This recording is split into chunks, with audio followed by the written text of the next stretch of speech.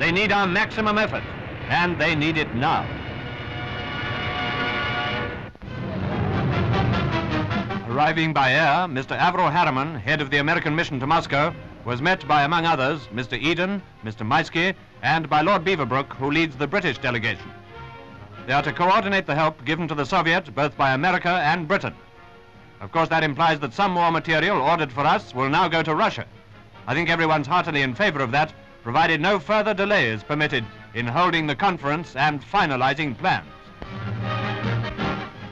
A nice little bit of help was recently provided by the British-American